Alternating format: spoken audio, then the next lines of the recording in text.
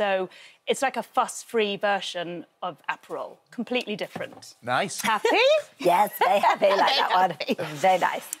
Now this one is like Pim's reimagined, really. So there was a real-life reverend called Reverend Hubert, and he used to make a punch for his congregation using plums and rhubarb from his garden. Love Reverend Hubert. And his great-grandson, Thomas, has recreated the recipe with a summer cup. You can tell he's a party-loving reverend. Bottle. How good is that? How long ago was this? When did he do this? 18 something. I mean, yeah. So, like, you know, quite a long time ago. And so, what Thomas has done is he's recreated the recipe. It's Cotswolds gin, and it's steeped with the plums and rhubarb. But what is also in there now are cranberries and pomegranate. And so you mix this with soda. So you put in a jug. It's so summery. It's so fresh. It's got a real pop to it as well. Oh, that's nice. Do you like? Reverend Hubert. And it's well done, Reverend.